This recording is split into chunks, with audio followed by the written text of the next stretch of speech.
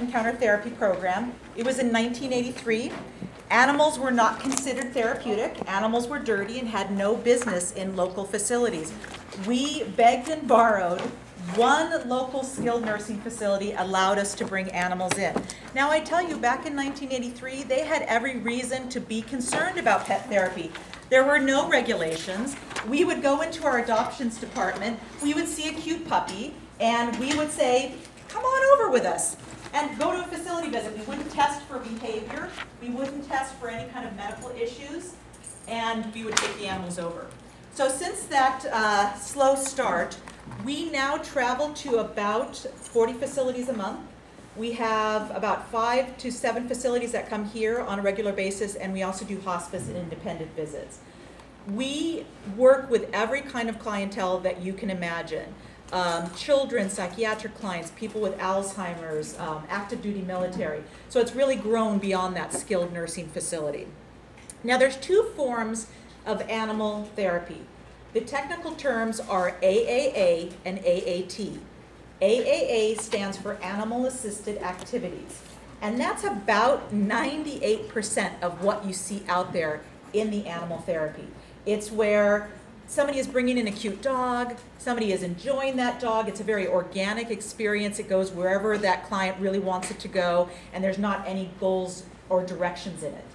Then there's Animal Assisted Therapy, where you're working towards a specific goal or a specific outcome with a therapist, occupational therapist, physical therapist, psychiatrist, physician, and you're working towards that goal with the client and with the animal. So that tends to be a little bit more specialized. And so about 95% of what we do in our program is the animal-assisted activities. Okay? Now, benefits of animal-assisted therapy. What have you guys heard? What are some of the benefits that you've heard with animal-assisted therapy? Lowers your blood pressure. Lowers your blood pressure. That's one of the big ones. Yes? Well, with elderly people, it changes their focus from an internal one to an external one. Broadens their horizon. Definitely. Yes? You can bring a hospice patient who is disconnected with the human population aware when there's an animal there, they'll react to an animal. Definitely. And it can bring them out where, like you said, they can't connect with a human that's in their room. So there's a lot of different benefits. There's physical and emotional. The physical benefits, lower blood pressure, less medication needed, people heal faster. They did a huge study in New York with cardiac patients, and they measured their stress hormones, and then they had a control group that received no visits and then measured their stress hormones through the roof, obviously. They were very severe cardiac clients. Then they had a human volunteer come in and they thought, well, it's going to take down those stress hormones. No, through the roof. If you've ever been in the hospital, when I was in the hospital, it's like, what do I look like? What am I going to talk to them about? It's so much, pressure and frustration when somebody can sometimes come into your room. When the animals came in the room, it was the only thing that lowered their stress hormones. So there's been a lot of studies that show the physical side. But the emotional side, I think, is just as important, if not more important. There is a complete acceptance with an animal. There is no judgment. It is unconditional love. For some of the clients that have psychiatric issues, their parents have turned away, their families have turned away, their friends have turned away. Our animal is the only thing in their life that doesn't turn away, that doesn't judge them for what they've done in their past. They accept them for who they are at the moment. For clients with Alzheimer's, there's so much pressure. Don't you remember me? I'm your daughter. Don't you remember you're in room 306? This frustration that they can't remember. And if they think that Chester is their dog from 40 years ago, Chester says, okay, I'm Rusty. I'm your German Shepherd from 40 years ago. That sounds good. He accepts them for who they are at the moment and doesn't demand something they can't give. For some of the kids that we work with that are dealing with a lot of abuse, the animal is not going to question them about what happened. They're just going to listen. They are the perfect listeners. We've had kids that will lift up the ear of a dog and tell the dog about the abuse that they've dealt with where they won't tell a counselor. And that's a pretty big breakthrough. And then we then tell the counselor, so in later sessions, the counselor can be working on what that child said. We have had clients that have had strokes that will speak for the first time to an animal that haven't spoken in months. Because again, humans, we tend to finish each other's sentences, guess the word that you're trying to say, and if it takes them 5 minutes to figure out what they want to say, Chester is just going to stay there and listen. So there's incredible benefits with this type of work. And something that I forgot to ask you at the start is how many of you do have existing programs at your facilities? About how many animals do you, or how many visits do you do? We've only done 3. Okay, so it's still at the starting level. Okay, excellent. We take cats, bunnies, and a dog. Yeah, and we'll get into a lot. We bring a lot of different species, and you'll be surprised what species can be therapeutic. And what kind of program do you have? Ours is temporarily on hold right now, but we had about 30 to 40 facilities that we were going to. Excellent, excellent. And really, with all of this talk today, it's going to seem overwhelming with a lot of things you hear over these 3 days, but a pet encounter therapy program can start with one dog, with one nice cat, with one nice rabbit, and it's better to start small, get all of your protocols, all of your procedures, all of your training in place before opening up and rolling it out, where you're not able to give to the community what you want to be able to offer. And there's times where we've stopped our program for 6 weeks to reassess what we're doing and making sure we're staying on the cutting edge of the infectious disease protocols, things like that. So it's always good as well to stop the program, see, are we really meeting the needs of our community, and are we doing it in the best way possible, and then go forward with the program. So types of facilities, I talked a little bit about the types that we go to. Skilled nursing, hospitals, we work with high-risk pregnancies. We found that there is a unit here in San Diego that have women that sometimes have to stay in bed for 2 to 3 months. Very upset about what's happening to their unborn baby, possibly very upset about pets that they've left behind and siblings that, you know, to this unborn child that are being taken care of by family. It's a very stressful time, and there's nothing to distract them. Except for this sweet little boy right here. Chester will come and cuddle against their pregnant bellies and just sit with them. And they can just enjoy the touch of Chester, but also talk with me and kind of vent and talk about their frustration that they're dealing with. We're working with the active duty military, dealing with the PTSD. And that program is really neat. We have a group of Marines and gentlemen and women who are in the Navy. They come here to the center. They spend 2 hours. The first hour is all about pet therapy, just enjoying the animals, socializing puppies, getting kissed on, hugging horses, and then they give back for an hour. These are men and women who have served their country, who have spent their adult lives giving and taking care of, and that's been taken away from them, they feel, with the treatment they're getting, and they want to give back. And it's great physical work. We had them leveling out our stalls. What would have taken our staff probably about 2 days to do with decomposed granite and leveling out the stalls took the Marines a half an hour. Yeah. And they cleaned out, how many of you have big walk-ins that get absolutely trashed with the food supplies? You know, like the food gets spilled and then there's kernels everywhere and there's dust and there's dirt and whatever there's in there. It takes our staff, about 4 hours to unload it, clean it out, and load it back in 15 minutes with the Marines. Yeah, so they're a wonderful resource, and they feel so great. And what we did last time with the Marines is we had them, half of them grooming the horses, half of them leveling out the stalls. And there was this one gentleman who is so traumatized by, I think 2 or 3 tours over in the war, that he bursts out, he can't hold a job, he's angry all the time, he's losing all of his relationships, and he's never not agitated. And the psychiatrist happened to be on that visit, and he watched this guy go over to Dante, one of our horses, who was biting all of the rest of the Marines, and he just walked over to him and just laid his arms around his neck and kind of buried his face in his mane, and they sat that way for like 5 minutes. And the horse, which bit everybody else, just sat there and let this man hug on him. And it's the first time the psychiatrist has ever seen him peaceful since he's returned from the war. So that's the power that these animals, that they can offer. So how we choose our facilities is based on need. You kind of prioritize. If you've got an independent living facility, these people can get out, they can enjoy their community, they can often have dogs living in their apartments. Then you've got the next level, which is assisted living. They may not be able to have dogs living with them, but they can get out and enjoy their community. Then you've got skilled nursing. So you want to prioritize and hit the facilities that really don't have an opportunity to have animals in their lives in any other way unless you bring them out. So also, if some facilities really want to visit, but it's not really high on our priority, we offer them to come here to the center, and they can enjoy our animals. It's less use of our resources than going out to their facility, but they still get that interaction, which is really nice. And possibly you get donors as well. I mean, some of the people that live in some of these communities have the wherewithal to donate to the mission that you're having at your facility. So it's nice to be able to bring them out and show you what you do.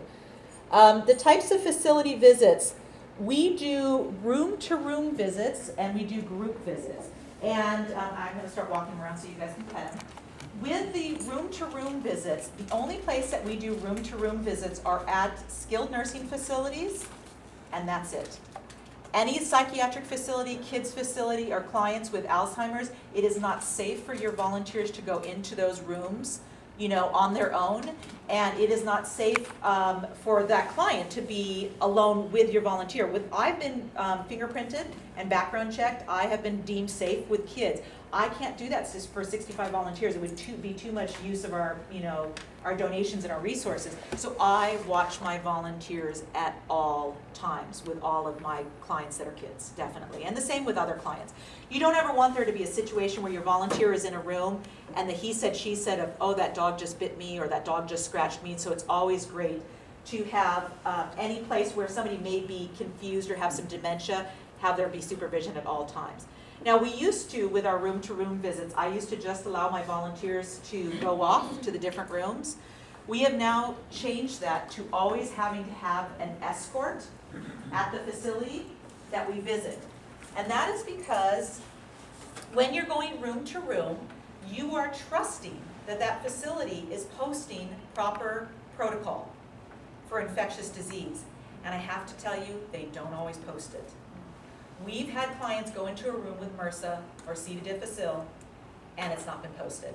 And that is a pretty serious issue. One, because humans can get that. The dogs can now get it. They have done studies that dogs can get MRSA and C. difficile. And if for no other reason, the next client down the line that's petting that dog that has interacted with that client can get that infection. So now we require an escort that knows every single infectious diagnosis of every client in that facility that walks us around to room. It's also really nice because it's hard for some of my volunteers who aren't as talkative as I am to go in and introduce themselves to a new person they've never met before. And when you have that staff escort, they know that person's name. They know if they want to see pets that day. The only downside to that is the fact that sometimes the staff have a preconceived idea of how somebody's going to interact. And they may say, oh, that person never interacts with anybody, we're not going to even bother going to their room. And those are really the people that we want to see. And so what we do is I do an in-service for that staff saying, please, we are happy to see everyone. The only people we want to skip is if there's an infectious disease issue, if there's an allergy issue, or if that person has said to you, I don't want to see the animals. Everybody else we will try to work with. And so it's important that you help that staff know how they can help you with the visits. So with the room-to-room visits, when we go in, and it's in the volunteer training manual that I gave in your binder, I train all of my volunteers to train that room as if it was their home. You want to knock, always announce, or the escort knocks and always announces and asks for permission. Now when you first talk to those residents, they may not be able to tell you that they want you to come in. I teach my volunteers that you want to make sure you get a verbal or a visual cue that that person wants the visit. And we always err on the side of caution. If they can't tell us, we then go and find a nurse. If the escort can't tell us that person wants a visit, and ask the nurse to make sure that it's okay.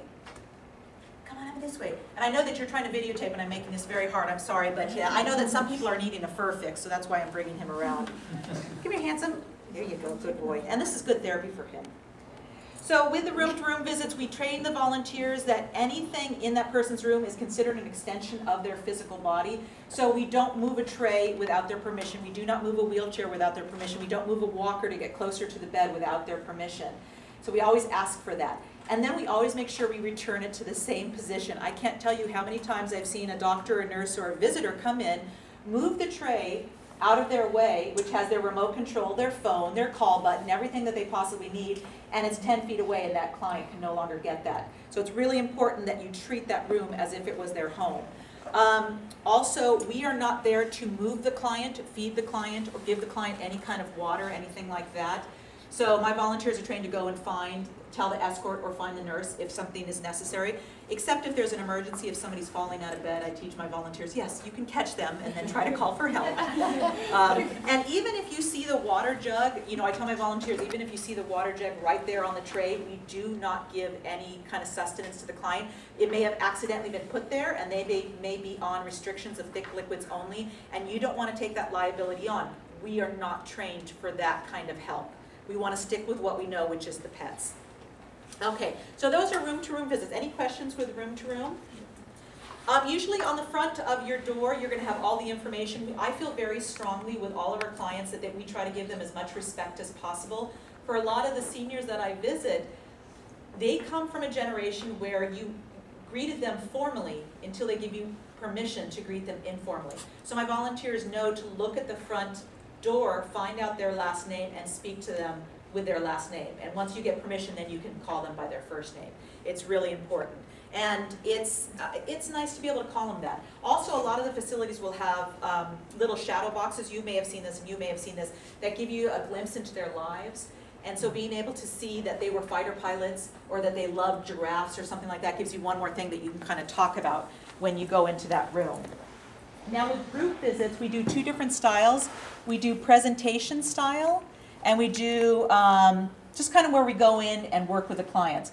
Sometimes you're going to walk into a room, there's just a bunch of wheelchairs placed all around the room, and we just kind of walk around and visit. Other times with presentation style, we'll stand up in the front and have the animal go around the room while I talk about the animal and do a little bit of education as well, because they really love to learn about the fun facts about the animal. And both works really well. He's getting a nice massage. He says thank you for that. So, and some facilities like skilled nursing will do group visits and room-to-room visits. But with the psychiatric, the kids, and the Alzheimer's, it's always group visits. Now with bus tours, you'll see that on the last portion of the types of visits that we do.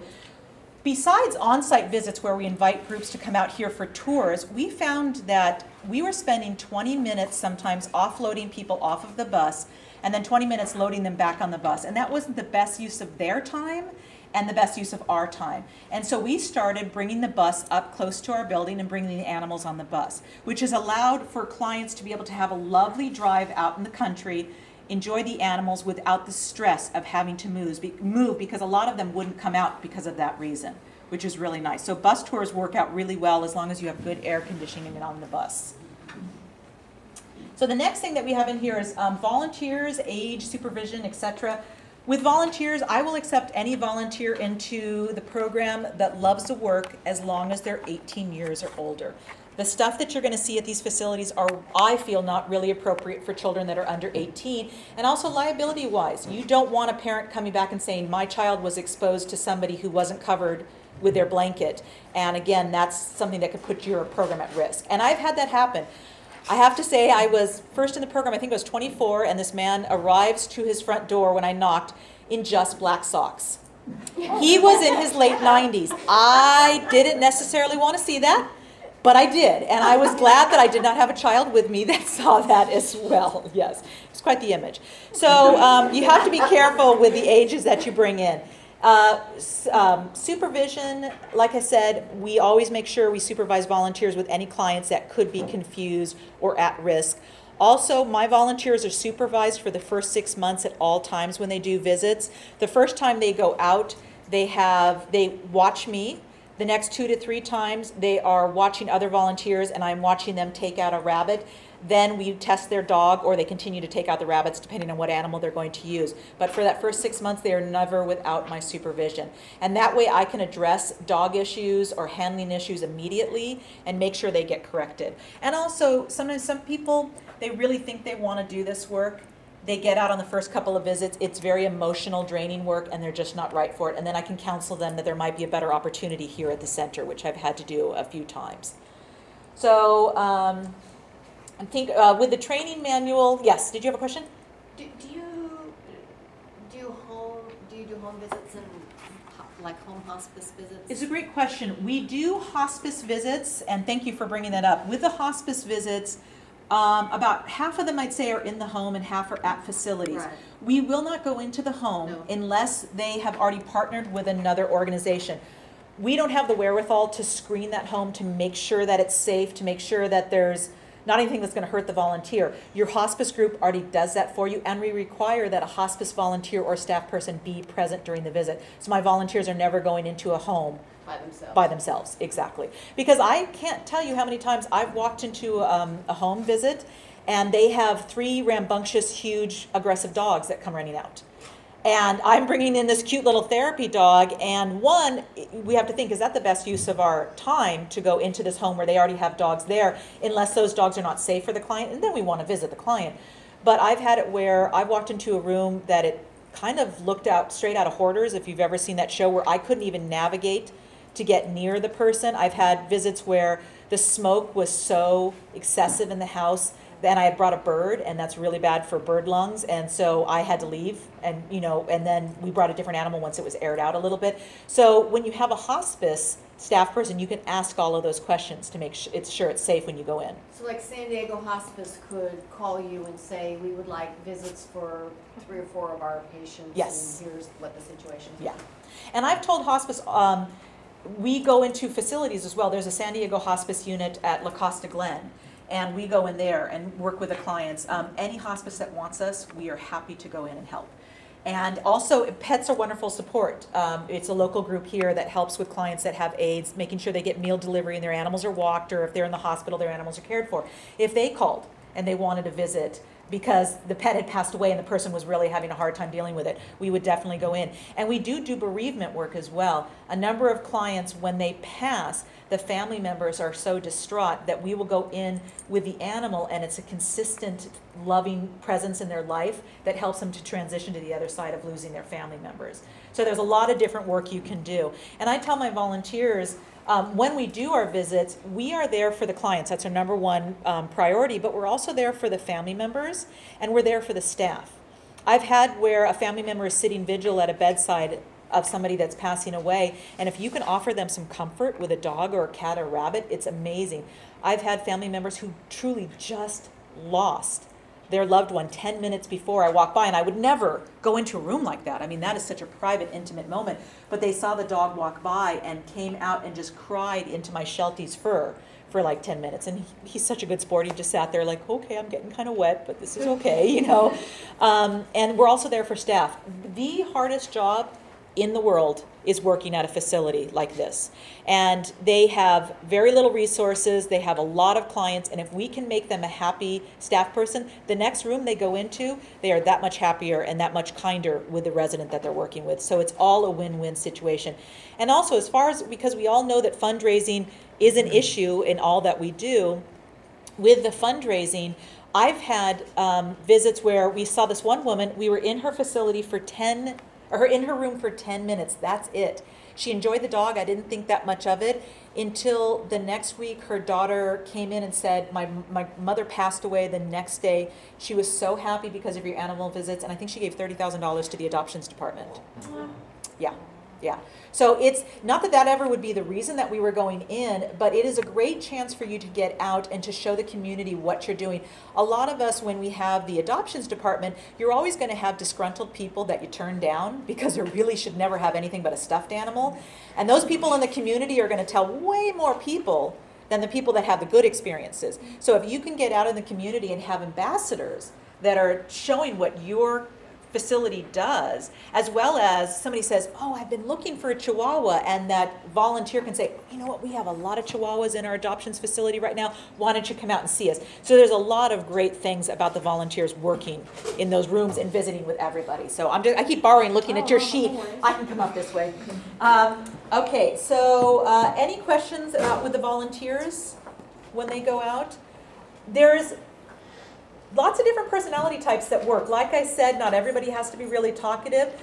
Some clients want me to shut up, I'm sure. They just want to pet the dog and have somebody be quiet. Other people, the animal is simply a bridge to me, to the relationship that they build with me. And so if I have a volunteer who's a little bit more quiet, that's perfectly great. They're going to meet the needs of one of our clients that I can't. And that's why I like men to be in the program, women to be in the program, lots of different careers, retired, actively working, it's all great. We do have a lot less men in the program, and I think it is really important to recruit men. One, because there's a lot of guys that we visit that would just like to have another guy to talk to. But also for the kids that we visit, the men that maybe have been in their lives have not shown them the respect and the kindness that they deserve. And to have kind male volunteers coming in and showing them that men can be okay, I think is really important. And we had one gentleman who was just one of those grandpa kind of figures, and the kids adored him. And he had this big, huge Samoyed that would go in, and they called her the giant marshmallow. And the grandpa and the marshmallow were the most popular people at this visit because the kids just felt so safe with them. It was really great. So, appropriate animals to use in therapy. How many of you have seen dogs actively working in this kind of work? Everybody thinks that's the animal that you use. Our smallest dog is 2.8 pounds.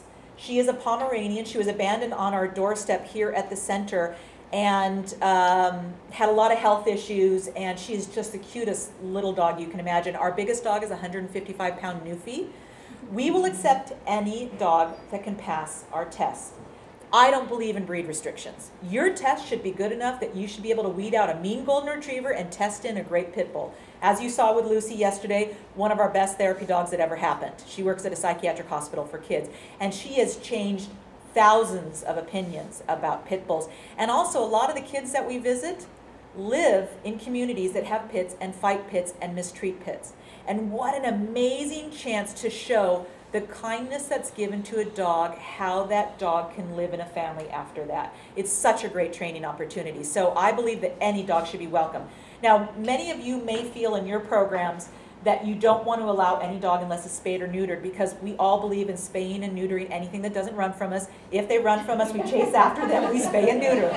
Totally get that. But there are a few dogs that you would be losing out on a wonderful therapy dog if you turn them away. We have a dog that was a breeder dog for service dogs. Phenomenal dog. And I would hate to lose her simply because that rule was so black and white. Also, they're show dogs. I have a couple show dogs in the program that are wonderful dogs, but they're intact. I will say though, male intact dogs don't usually work. They trigger all of our other dogs like you wouldn't believe. And it's not fair to have one dog be able to come in and have 6 or 7 other dogs on the visit unhappy. So I kind of do it by a case-by-case basis in that thing. So with dogs, we require DHPP. We require Bordetella. There have been studies that clients that are immune compromised can have issues with kennel cough. We require a yearly fecal, also any kind of fecal if they've gone camping, they've eaten a dead bird on the beach, anything like that. We want to make sure any kind of diarrhea, any kind of change in their stool, we want to make sure that there's a fecal, and we require rabies. We do accept titers. I trust the vets that are taking care of these dogs to know what's best for that dog. If they say that the DHPP is good for 3 years, I accept that. I accept titers. I think, and you're a vet, correct? DHPP is the only thing that they have titers for. Is that correct?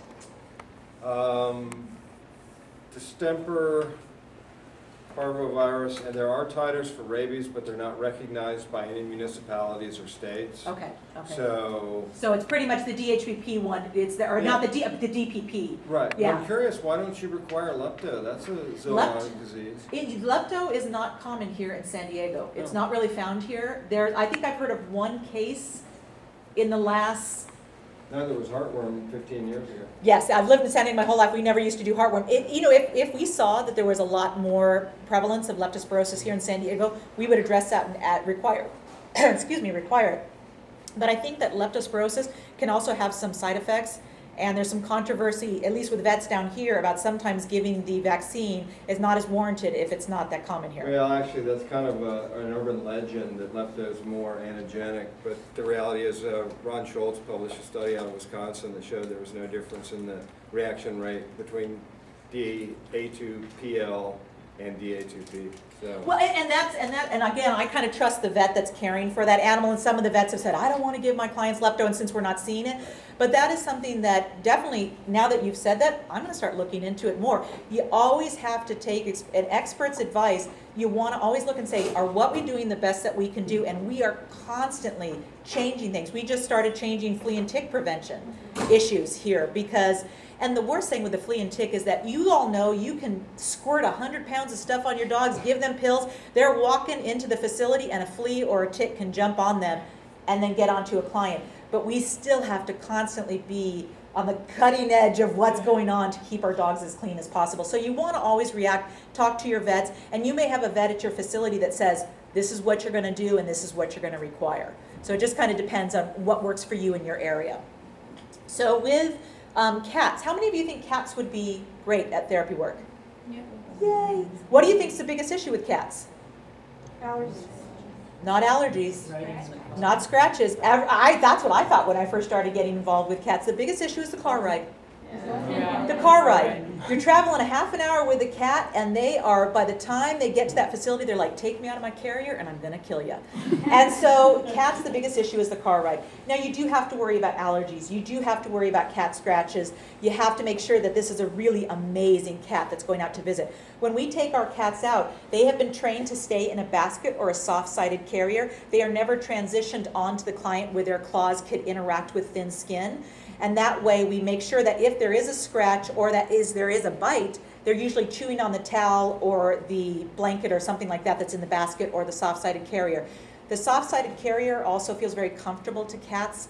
It's if you've seen the ones that have the zip-off tops, and then the client can just reach in there and pet the animal, it works really, really well.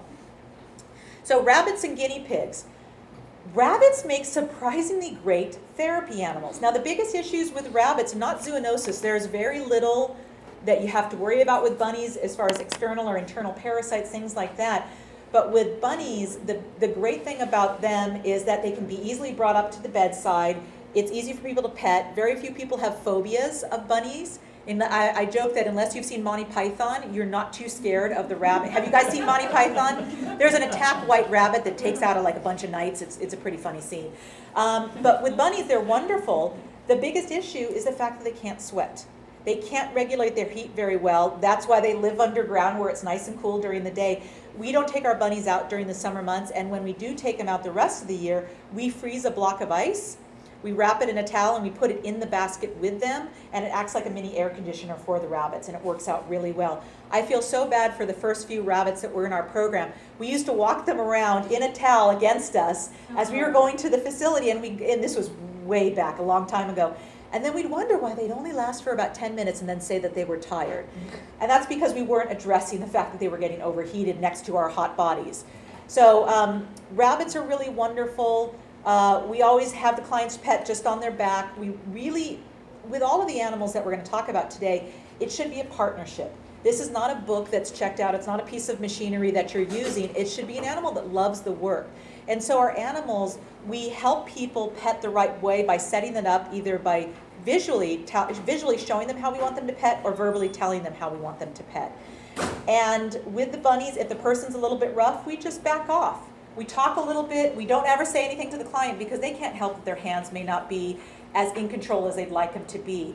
But then what we'll do is we'll send in one of the dogs that can maybe handle a little bit rougher touch. So with the rabbits, we're really careful. They get the rest of the day off after they've worked, and then they get the next day off before they go back into rotation. And we've found our bunnies have worked for 10 years in our programs, happily, doing this type of work. Now with guinea pigs don't really last the whole hour. They get a little bit squirrely after a while, and so we tend to take them to facility visits that aren't as long. Guinea pigs are great for somebody who has lost the mobility of their hand and it's kind of been frozen into this shape. It kind of fits over a guinea pig perfectly. I mean, they're sausage on feet, basically. So it's really nice and easy to pet them. And they're cute, and they're fun, and they're interesting. There's a lot of fun facts about guinea pigs. With both of those animals, we carry them around in baskets, plastic baskets, that ensure that if they go to the bathroom or they scratch, it's into the towel in the basket. And with the plastic basket, it's easy to sterilize it in between. Any questions with those animals so far? How many of you think reptiles would be therapeutic? Yay! They are wonderful. For the kids that we visit, if kids have allergies and they're seeing all of their friends enjoying the dogs and the cats, it's really hard on them. Being able to bring in a reptile that doesn't have that dander issue is great. Now there is the salmonella issue. That is a natural part of reptiles, and you're not going to be able to get rid of that. And so we have to ensure that there's proper hand washing immediately after a reptile interaction. And with that, be very careful whenever you're using hand sanitizer. That stuff can be absolutely, oh, I thought it was mine. That sounds like mine. Sorry. Oh, no worries.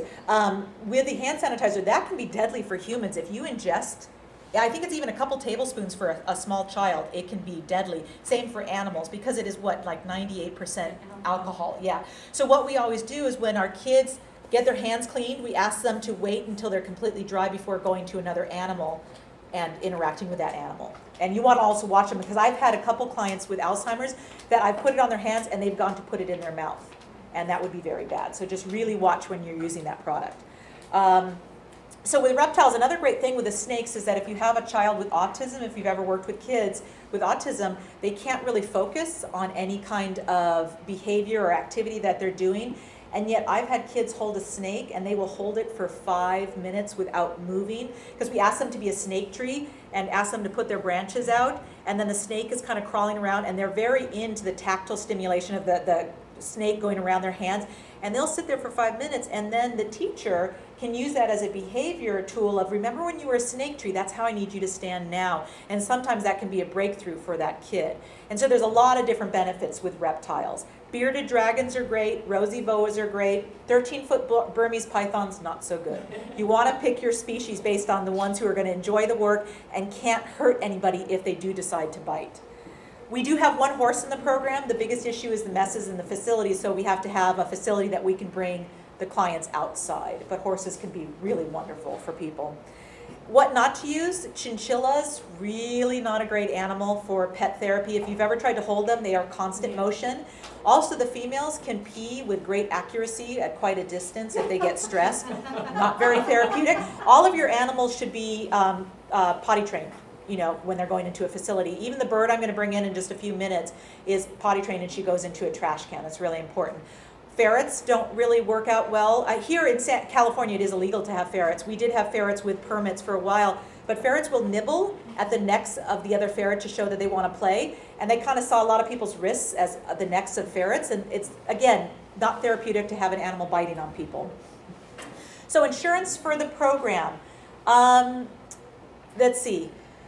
You have to make sure you have insurance that covers your program, that covers your volunteers and their dogs. Our insurance only covers the dogs when they're interacting on our scheduled visits. The volunteers cannot go out on their own, find a facility, go visit their mother, unless I set it up and set up a liability release with that facility. It's just not safe to have them going out. I recommend to all of my volunteers that they get secondary insurance through their homeowners, because in California dog law is that whoever's holding the leash is ultimately responsible. They would come after Helen Woodward, but they would also go over after the person who is holding the leash. Yes? So the animals you guys are using, you're testing them, so they're not certified like by Therapy Dogs International or something like that, No. because if you have a certification for your dog through TDI, it comes with liability insurance. It does. And with TDI, their liability insurance only covers visits that are done under their umbrella. And Delta Society, their visits will only cover visits that are done as a Delta Society volunteer. So if you have somebody who's certified with Delta or TDI, they come into your program, you still have to have insurance that covers your volunteers, because unless you're partnered with Delta, their insurance won't cover that animal. So you want to make sure that you get that coverage. If you partner with Delta and you're one of their certified testers and trainers, then all of your volunteers follow it under their umbrella. But I believe TDI just did a major thing that caused them to lose a lot of volunteers, in that they said you cannot be active with any other program if you're working with us. And so a lot of people who were working with multiple groups had to switch to Delta to get that coverage. So, you know, again, that's always, you want to be constantly looking into those things and making sure you've got that coverage. And, you know, here in San Diego, you have some breed specific, you know, exclusions with insurance, and you have to make sure that the insurance coverage that you get is covering all of the breeds and species that you use. So, okay, I'm going to switch the page over here. Fundraising. The great thing about PET, besides the fact that you are going to change people's lives, I mean, we see 20,000 people a year with our program, with one staff person and 65 volunteers. That's how many people we get a chance to see. But the fundraising side of it is also a nice benefit. How many of you have gone to Home Depot and they say, you know what, we only cover seniors? Or you go to Sears and they say we only cover kids. Or you go to Target and they say we only cover psychiatric clients. There's a lot of corporations that have a very narrow focus of what their foundation will help with. And a lot of them don't cover animals. But you can go to them now and say, well, this pet therapy program, we work with kids, we work with seniors, we work with psychiatric clients, and you can find that a huge array of grants will open to you with this kind of program. It is also something that you can invite donors to come out and watch and see. They can come on a visit and see the impact that it has for clients, and that's another nice opportunity. They can choose and sponsor visits that are under the things that they believe in. And like I said, sometimes we're visiting the community where we visit their mom or their sister, and you can get donors that way. So I think it is easier to fundraise for this program, much easier than some of the other programs here at the center. And we just had at our Black Tie fundraiser, we were the featured item in our live auction. And they started out saying, we need people to sponsor this. Would anybody sponsor it at $5,000? Somebody raised their hand at the event. We, I think, made $35,000 just in our portion of the live auction sponsoring the visits with pet encounter therapy. So it does call to a lot of people. And what we did, though, is we had our therapy dogs work in the crowd before the live auction, saying, look how fabulous our Bernese Mountain Dog is. Look how fabulous this dog is. And a lot of our dogs that are in our program are alumni. They've been adopted from the center. And so we can also talk about, look at this fabulous adopted dog that now is doing this work. So it is, I think, quite, I mean, I wouldn't say easy. Fundraising is always hard, but it's easier. Now, nonprofit versus for-profit.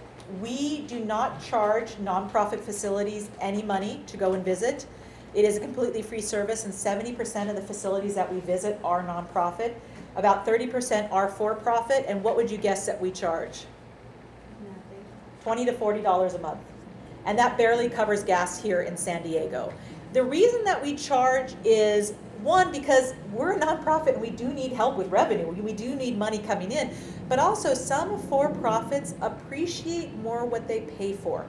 If it is a free service, the staff doesn't necessarily come and greet you or put it on their calendar. It's like they just expect you to kind of come in. But if it's a service that they pay for, it's in the calendar. There is an escort. They are working with you because it's a program that they're invested in. Now, if a facility is for-profit and they cannot afford to pay us, we don't want to turn away a client. That's not our job, is to be there for the clients that need us.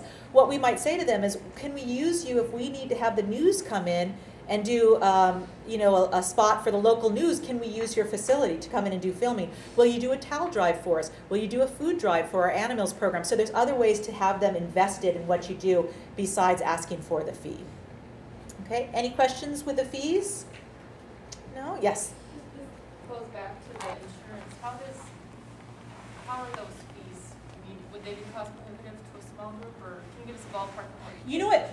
I should know, but I don't. Has accounting already come in? No. Because accounting, that would be, because the thing is the center as a whole gets an umbrella policy that covers all of the volunteers and all of the work that we do and all of the animals that are here on the premises and go out through this program. So it's never been broken down to just what my portion is. It's just allocated based on a formula that they probably have in accounting. Cost prohibitive, that what I would probably say to that is that, like with Delta and TDI, which he was talking about, they do ask their volunteers to pay in to that cost. And I want to say with Delta, it's maybe like $100 a year. So it's not that hard for the volunteer to do, and that could certainly help a smaller group. And if I was a small group and I wanted to start this work, I would contact Delta or TDI, go with one of the national groups, and they'll teach you how to test the dogs. They can teach one of your staff to be a tester, and then you can get under their umbrella, and then it's just a straight payment to that organization. Now, like I said, you'd still want to have insurance that covers your volunteers, but your insurance company wouldn't charge you as much because there's another organization that's covering that dog when they're working, or that cat. Yeah. Okay, so problems that we encounter. Chester, I know, your mom's going to be coming in just a few seconds. Yes. With one of the biggest issues that we find, besides the infectious disease, and I tell my volunteers, even if a staff person says it's okay to go in a room, we've been told by the nurses, go in that room, it's okay, we just post those protocols just because. No. My volunteers don't ever go into a room. If there's something posted, if there's that little stand outside the door that has the gloves and the gowns, that is a room we don't want to go into. I had one escort that misunderstood what it meant not to go in those rooms, and passed by 221 healthy clients to go to the one room in the facility that had the infectious person. Because she thought for some reason that we were there to visit the person with the MRSA. And she walked into that room. Luckily, my volunteers are trained to stop at a room like that. They saw the protocol and said, we can't go in there. And she's like, no, no, no, that's where you're supposed to go into. They said, no, we cannot go into that room. So make sure that you tell your volunteers to always protect themselves and to go by what they've been taught, not necessarily what the escort tells them to do if it goes against what their policies are. Another issue that we have are facility dogs. Pet therapy is amazing. Since the 1970s when it started, or even before then, it's grown to be what every facility wants for their clients. So you will get so many calls. I have 28 facilities on our waiting list waiting for service after the 40 to 50 visits that we do a month. And we're only going in once a month, and really we should be going in every single week. So these facilities go, well, we can't get a therapy dog team to come in here. We're going to get a facility dog. You would not believe the dogs that I have seen at these facilities. I have had my dog attacked by a Labrador that was a facility dog. I had to bench press my 30-pound Sheltie over my head while I called for somebody to pull this Labrador off of me. I've seen foxhounds as facility dogs. How many of you have been around a foxhound? How many of you think they would be good facility dogs?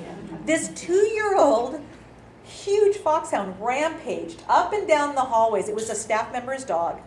And it would rampage up and down the hallways. You would go into a room with your therapy dog and say, would you like to see the dog? I hate that dog, get it out of here. Oh, it's not the foxhound. Oh, you can come in then. You know, the residents, he would steal food off the residents' trays. It finally knocked a resident over and hurt a resident, and that's why the dog was taken off the unit. We had one staff, the administrator, had her shepherd attacked our dogs twice and actually punctured the second time. And all we said is, for 1 hour a month, can you please put your dog away in your office? And she couldn't do that. And we had to leave the facility, and the residents lost out because of that.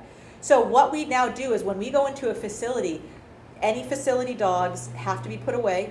If they come and interact with our dogs, we do not come back. If we ask the front receptionist, are there any dogs on the unit? Because even if it's not a facility dog, there are a lot of facilities that are letting family members bring animals in, which I think is wonderful. I think it's great that somebody can have their dog come and visit them. But I've gone into a visit, the escort has sent me into a room, and all of a sudden a chihuahua pops out from underneath the covers and, it is attacking my bird as I'm trying to visit with that client. So you always want to make sure you know about all dogs on the unit, all cats on the unit, all rabbits on the unit. There used to be this one black cat that would stalk and torment our therapy dogs. He'd come just close enough and he'd swish his tail like, this is my facility. And our therapy dogs were like, I'm trying to concentrate on the person. And it just wasn't working. That's Harriet. We're here. Okay, excellent. Thank you. So, okay. So, yes, Chester's gone. So with the visits, you have to really watch for any animals that are on the unit. You also have to watch for staff. Some staff can be the most inappropriate people that you will ever meet. They will touch your dogs in ways that you didn't think any sane person would ever do. And so you have to, we do an in-service. We always let the staff know exactly how we want our animals to be treated. And yes, that's right. And I once had to put one of the staff at a psychiatric hospital for kids in a timeout. Because he came over to our Chihuahua, Squishy, our 3-legged little Chihuahua, and says, I'm a hawk. And he comes over and he goes, ah! And he picks her up and says, look, I'm grabbing her and I'm going to eat her. And the Chihuahua was looking at him, and so I had to put him in a timeout. Yes, I know. You wouldn't think somebody would, a staff person would do that. So staff can sometimes be an issue. If it is, do another in-service so that, they know exactly what you're looking for. And then the last issue, we already talked about infectious disease. Our visits, I forgot to tell you, are about an hour long. We found that really more than an hour is too long for the animal. Dogs, short term, can do longer than an hour, but they're going to burn out really fast. And watch for burnout. Your volunteers, some of them are so in love with the work that they do, they don't want to say goodbye to a program they love, and you sometimes have to step in and help them realize that their dog has aged past their comfort doing this work or is no longer enjoying the work. So with the animals at all times, it's about the animal being really happy. Now I'm going to walk around Miss Harriet and kind of talk about the work that she does, and then you guys are welcome to pet her, and you're welcome to take any photos you want as long as there's no flash. Now with You know, because I want to make sure everybody gets a chance, and then if we have time, you can definitely hold her at the end. Miss Harriet was rescued out of Dallas, Texas. She was kept in a basement and pretty badly mistreated. And luckily, as you can tell, any cockatoo that has their feathers is a happy cockatoo, so she never became a feather picker, which was great. Yes. Miss Harriet came here to the center.